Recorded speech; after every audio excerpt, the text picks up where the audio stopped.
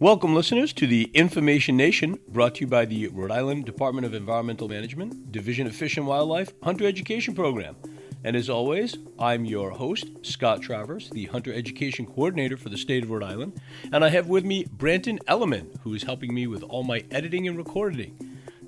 We have with us today as our special guest, Division of Fish and Wildlife's Pollinator Atlas Entomologist, Katie Burns. Welcome, Katie. Hi, thanks for having me. Absolutely, it's great to have you here. So tell us a little bit about yourself. Where are you from originally? So I grew up on the coast of Maine. Very lucky, lovely childhood near mudflats and forests. So I spent my childhood days looking for critters under rocks and things like that, which definitely added to my future career. I also watched a lot of those areas disappear over my childhood and late teens, and that was a big part of what led me to conservation and wanting to be an ecologist. Right, gotcha. So Maine must have been beautiful at that time growing up. Oh my gosh, yes, everyone should go to Maine. So you're totally familiar with our New England winters and all of our seasonal and weather events. Being here in Rhode Island, it's actually pretty mild. It's nice. Yeah, right. Fantastic. Cool. So how did you become the Pollinator Atlas Entomologist? And what is that? So the pollinator entomology position here at RI was created so that we could comprehensively inventory Rhode Island's insect pollinators, which is a really big task because that encompasses so many different groups of insects. So we've got bees, we've got flies, we've got butterflies, moths.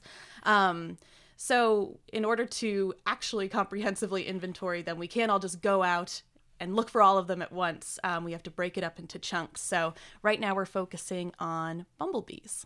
Cool. So can you tell us how many pollinators there are, or is it too broad a number to even mention? Oh my goodness. So lots and lots. So like I said, those are some of the main groups of insects, but pollinators can also be mammals like monkeys or birds. So in terms of just bees alone, there are about 20,000 species of bee worldwide. Here in North America, there's around 4,000, and that's just the bees. So here in Rhode Island, it gets a little bit smaller. We have about 250 bee species that we suspect are here. But since they haven't been comprehensively inventoried, there could be more. Wow, that's amazing. I had no idea there were so many. Yeah. So now, is this the first time we're creating this atlas? Yeah, so there have been little patches of work done by other organizations, particularly by URI with bumblebees, but there hasn't been a comprehensive survey. It's been a little bit piecemeal, so we're really excited to dig into it. Wow, no kidding, yeah. So how did you get into this? You must have gotten some type of degree. Yeah, so I went to Wheaton College, so just kind of up the road in Massachusetts, where I got my bachelor's in environmental science with a biology concentration. Then after that, I spent about 3 years working as a research assistant on various native bee and native pollinator projects before I went for my PhD at University College Dublin in Ireland. So I've been there for the last 4 years. Wow, fantastic. So how was that? Oh my gosh, amazing. It was very serendipitous the way I ended up there. Everyone's like, oh, were you looking to be in Ireland? I'm like, no, that just ended up being the one that took me.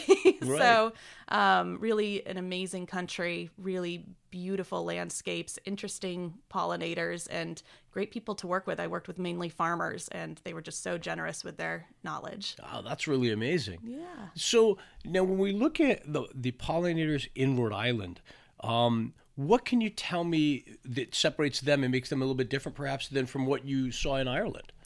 Sure. So the diversity in species are different kind of wherever you go. So in Ireland, there are about 22 native bumblebee species. Here in Rhode Island, historically, there are about 11. However, in the last few decades, we've only seen 7 here. Wow. Recently, this wonderful bumblebee, the American bumblebee, Bombus pennsylvanicus, was rediscovered here in Rhode Island. So this is one of those historic 11 species that I mentioned.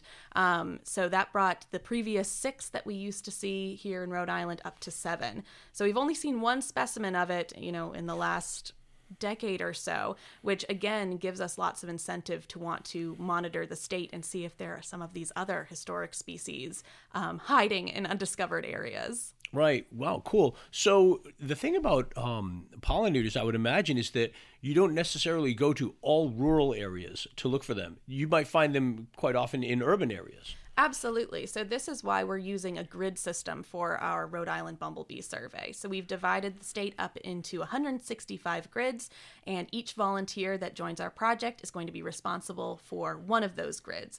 And that way we can make sure we're really getting everywhere, even places that you might not think you would find a bumblebee. Because all of the other efforts before, really wonderful efforts from 2014 to 2021, carried out by Dr. Stephen Alm and Dr. Howard Ginsberg at URI, they targeted flower-rich areas and found some really cool stuff. But we're now excited to look at some of these areas, again, that you wouldn't necessarily expect to find anything. Right, right. So this would actually be a great opportunity for people who want to get interested in, citizen science and, helping out with these kind of programs, who might live in urban areas and who don't have access to rural areas, to actually participate and help out with this program. Absolutely. Your city parks, cemeteries, those are all great places where you can look. Empty lots, these pollinators are going to try and thrive wherever they can. Right. So it's important that we're looking everywhere.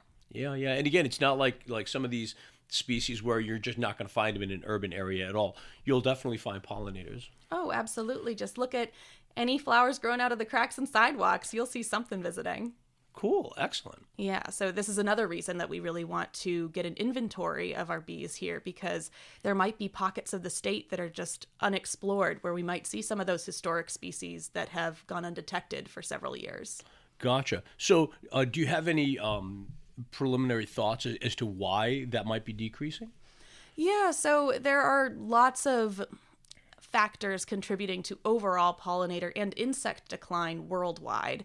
There are, the big hitters like climate change that we all know about. So that might be forcing certain species to change their ranges, to go to climates that are better suited to them.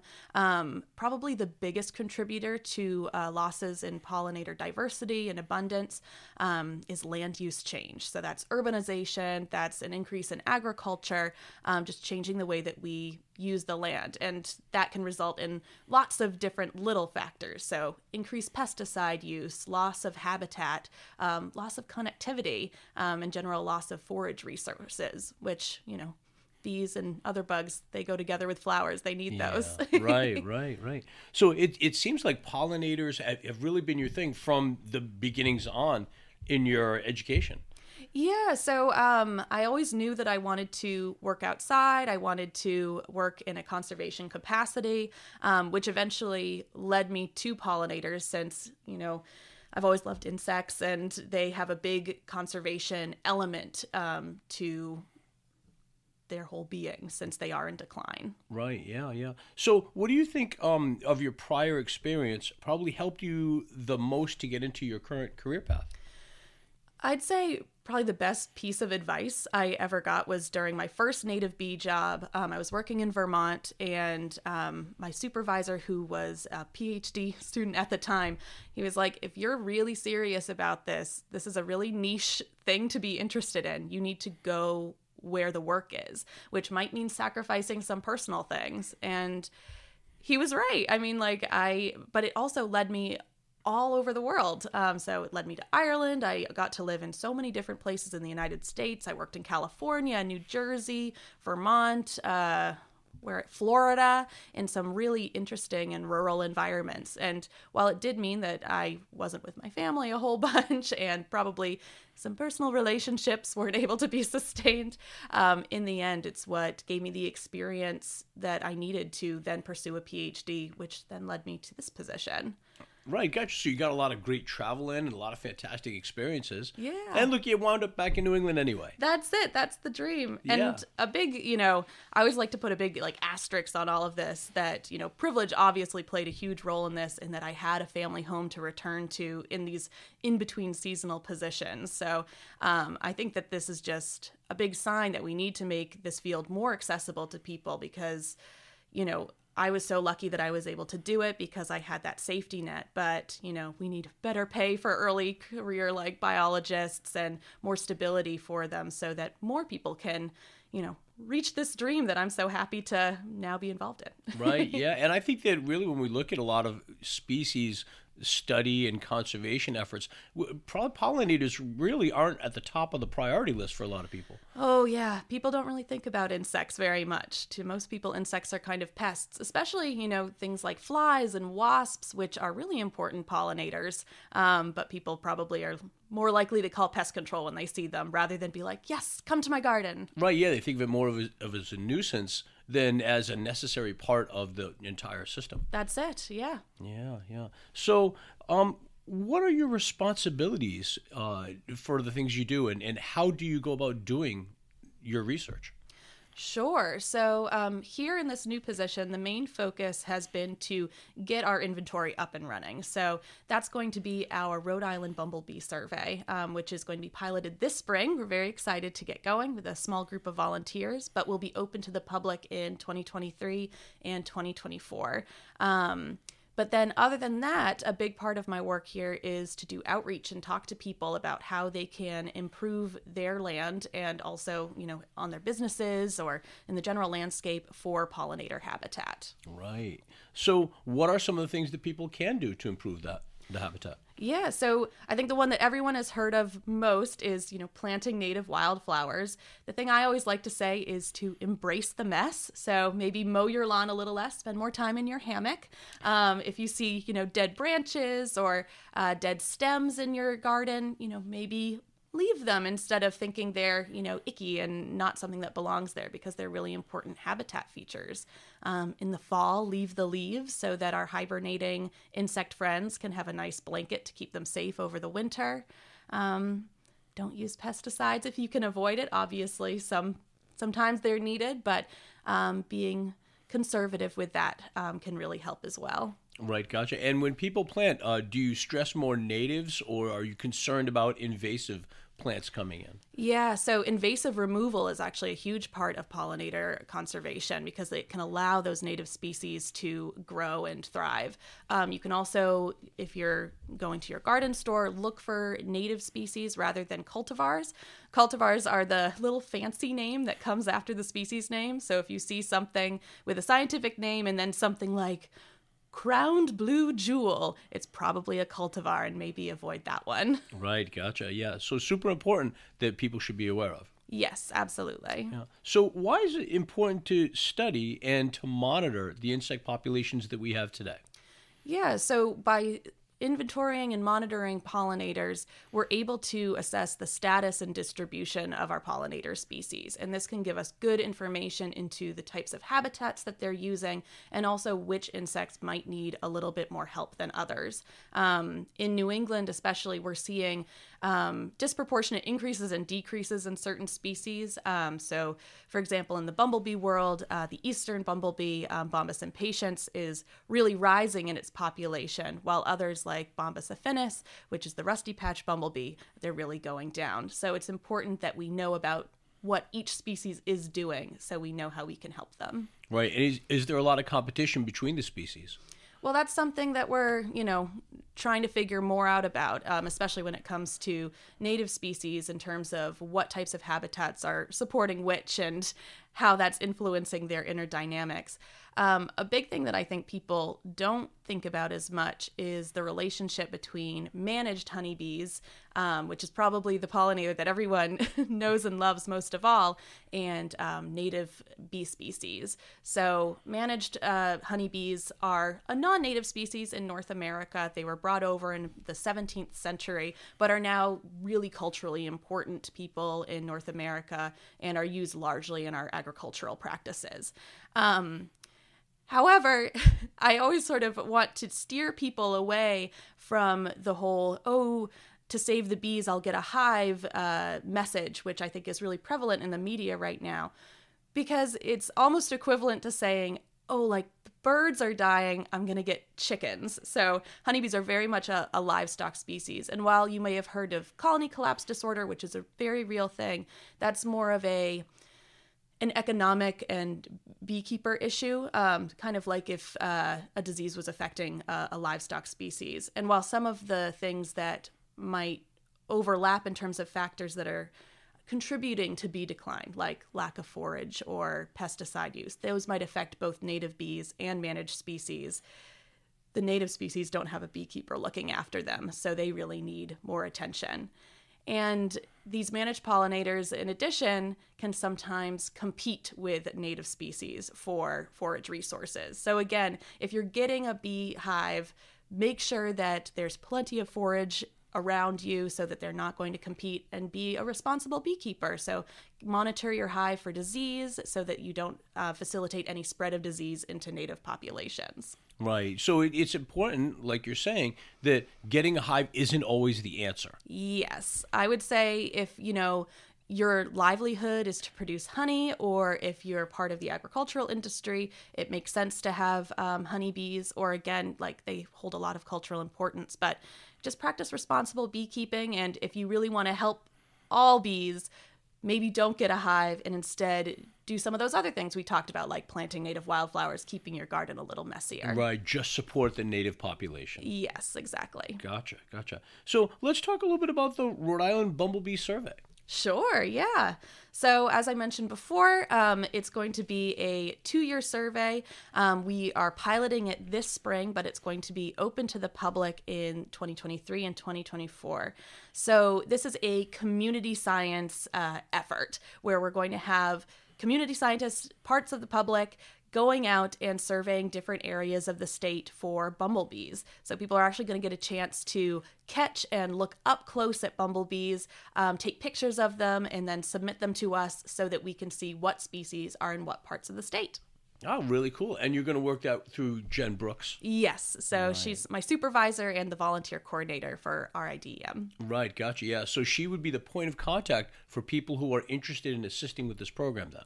That's it. So again, it won't be open to the general public until next year, but watch this space. We're definitely going to want as many people participating as possible next spring. Right. Gotcha. Throughout the whole state. The whole state. We want everything. All the islands, all the coastal areas, especially up north where quite a few, we haven't done a lot of monitoring of a lot of species.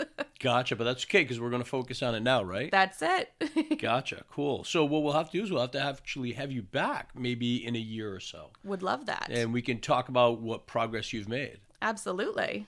Cool. So why should we care about bees and other insect pollinators? So bees and other insect pollinators are so important, not only for our food security, but also for supporting ecosystems. So about 90% of flowering plants require an animal pollinator in order to reproduce. The other 10 or so percent can reproduce through wind pollination and things like that. But the others, they need a buddy to carry pollen from one flower to another so that that flower can produce seeds and fruits. So these seeds and fruits provide food for other species like birds and mammals, which then provide food for larger carnivores. So it's a really important part of this system. And then, of course, it comes down to the food we eat. So about 76% of global crops are in some way benefiting from pollination. So that's a lot of our food. And this includes some of our favorite foods like strawberries and apples, blueberries, coffee, chocolate. So we need these guys. Holy cow. Did you just say coffee? Yeah. Oh my goodness. I think you just perked a lot of people up by saying like, that. Wait, what? Bugs are important for coffee? So we talked a little bit about this earlier, and we talked about pollinators, and you said even some mammals are pollinators. Yeah. So let's talk about that. Sure. So in especially some tropical areas, things like monkeys can be pollinators because they also like to eat nectar. So they'll dip their faces inside of flowers and get covered with pollen. I always like to say that anything that comes up close and personal with a flower has the potential to be a pollinator. Gotcha. Yeah, I never thought of that. I always think pollinators, I think just of insects and nothing else. That's it. Insects are probably the most important and widespread pollinators, and bees out of the insects are the most important because they consume plant material, so pollen and nectar, at every stage of their life cycle, and they actively collect it. While others are a little bit more accidental, where if they're furry enough, they'll get some pollen stuck in there. Right, right.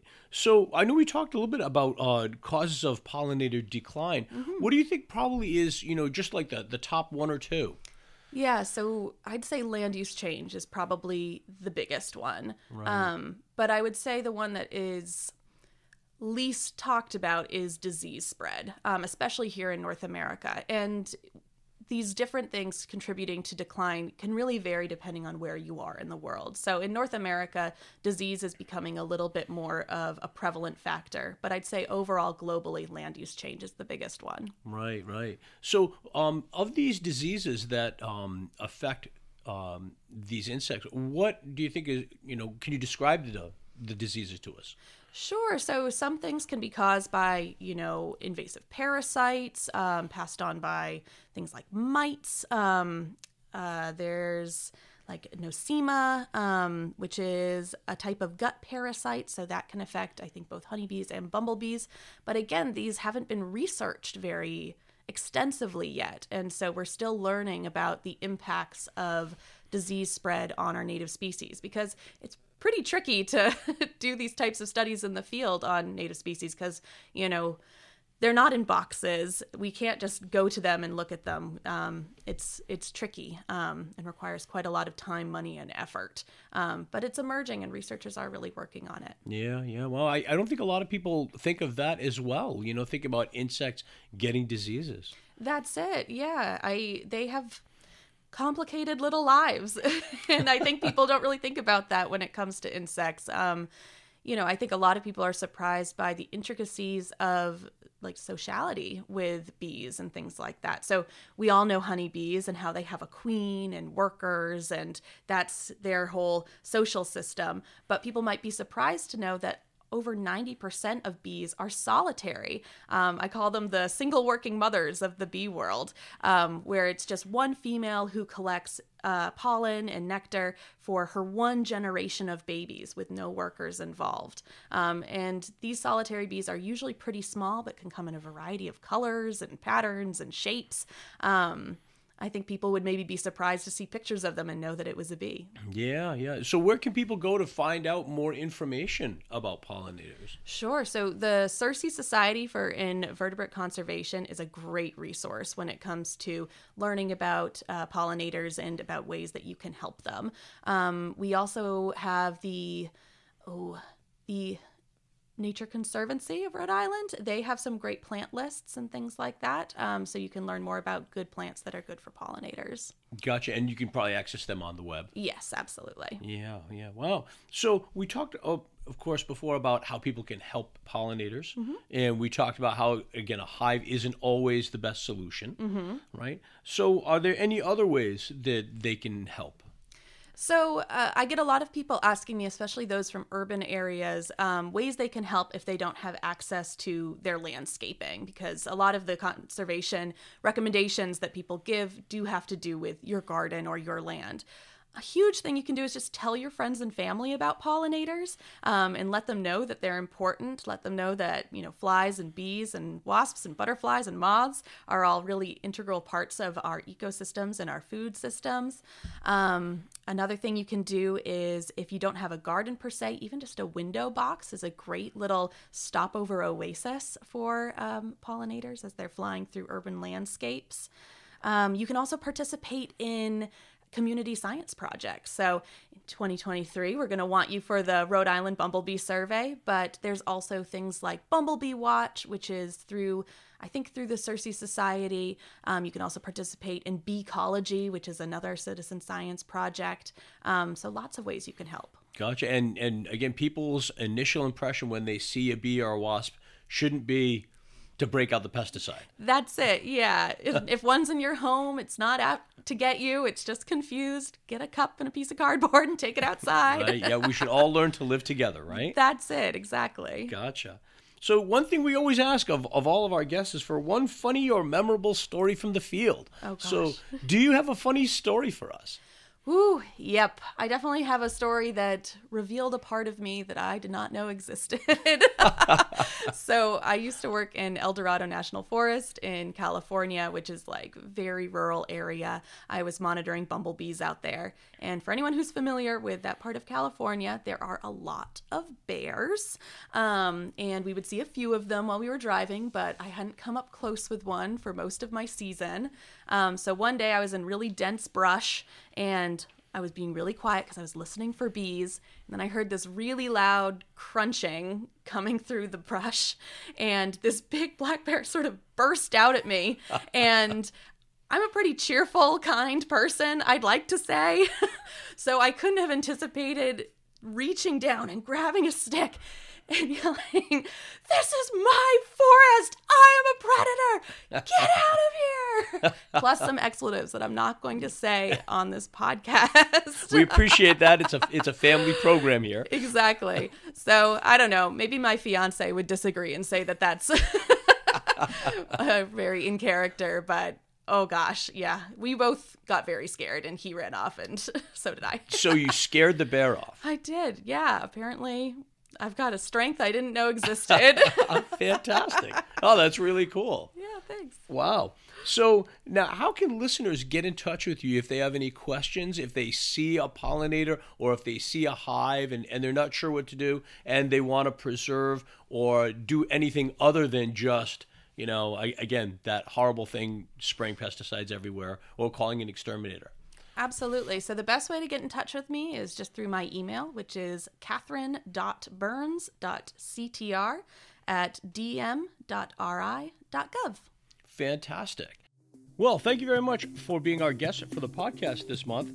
And to all of our listeners, remember to please subscribe and share with your friends. And don't forget to tune in for our next episode. We'll be having a returning guest, Kim Sullivan, the Aquatic Resource Education Coordinator, to talk to us about all the new and interesting things we'll be doing with the Aquatic Resource Education Program this season. We'll probably also have some top secret information on stocking sites for this season. So until next time, don't forget to take a moment to get outside and enjoy some of the wonderful natural resources we have in our wildlife management areas in the state of Rhode Island.